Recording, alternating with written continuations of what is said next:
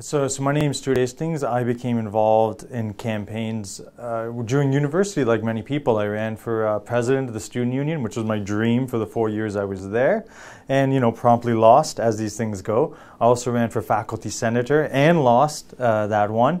And I made a good friend at that time named Parthi Kandavel, and he also ran for the Federation of Students, one of the positions there, VP Education, which was important, and he lost as well. So I think in my whole time in university, I ran possibly 5 campaigns and lost 5 campaigns.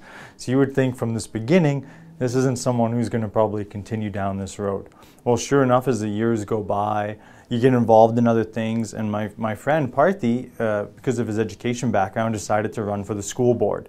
This wasn't a big plan or dream that I had, in my life. He decided to run, and during the first campaign, I volunteered with him.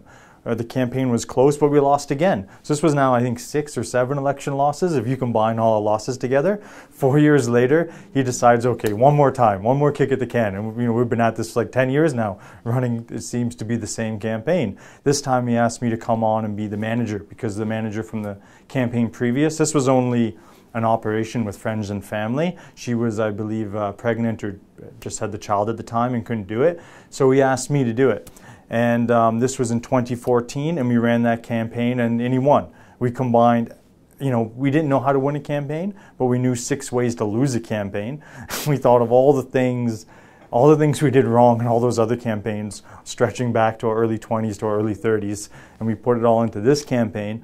And that sort of perseverance pays off when we won that campaign. So that's the full extent of my municipal elections experience.